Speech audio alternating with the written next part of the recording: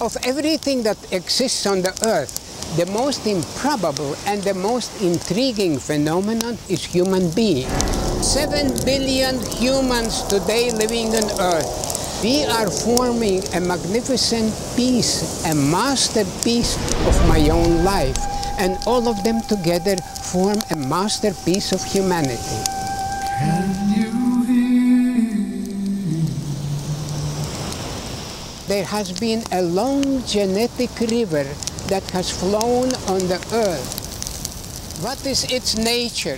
What is its purpose? What has been our destiny? Where do we come from?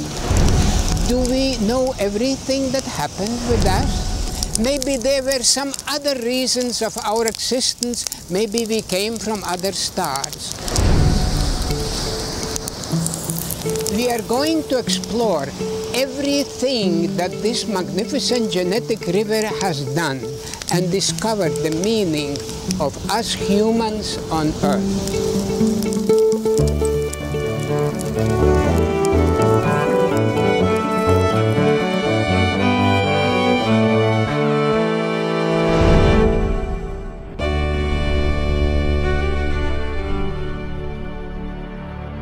If we for a moment could stop our daily life and look around at the faces that we are so used, so accustomed, we would discover that actually we have every one of the faces that surround us are different.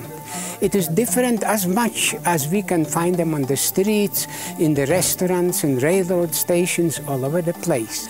And if we can take ourselves out a little bit of the traditional living of customs that we are used to and be in a place like this maybe, then we would realize there are 6 billion people on the earth that are actually living and expressing the human nature, expressing the human consciousness.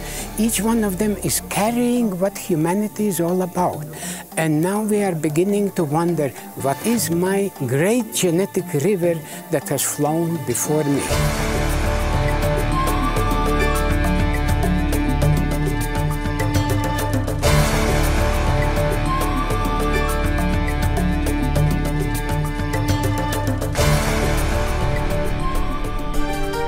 When we are talking about inheritance, there is a tradition and belief to think that it is the blood that transfers the characteristics from generation to generation. He has my blood, she has grandfather's blood. It is not the blood that transfers the inheritance, it's the DNA. The blood does not have the capacity to do it. We know biologically that we are a vertebrate that has red blood cells without the nucleus that carries DNA. It is a DNA that has that particular task, the molecule that transfers the characteristics from generation to generation.